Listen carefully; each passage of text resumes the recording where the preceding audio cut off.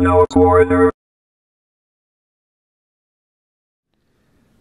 Hey everyone, I thought I'd upload this quick video to show you my new It Felix Jr. cabinet. And yeah, it's one of the actual working cabinets made by Disney. They made them out of old Donkey Kong cabinets, you can kind of tell from the shape. And on the side here, they've applied the side art and even roughed it up, give it an authentic 1981 look to it.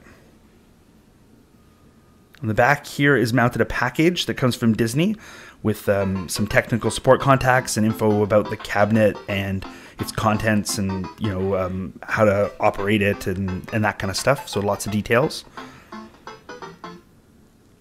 And while it's in, you can see it's sort of intentionally made to look quite beat up. It's actually in pretty good shape. It just needs a good cleaning, I think.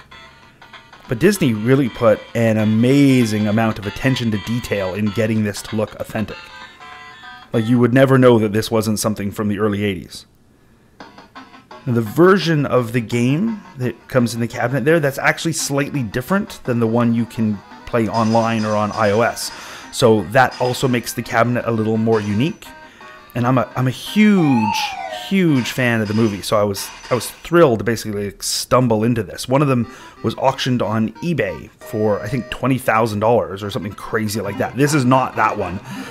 This is one that came to Canada. As far as I know, it's the only one in the country here. So there's the auctioned one and this one, and I think the rest of these are all back at Disney. You can play them in the Disney park arcades like Disney Quest and stuff, but I think Disney only made like 10 or 20 of these full cabinets, so I was crazily lucky to stumble into this.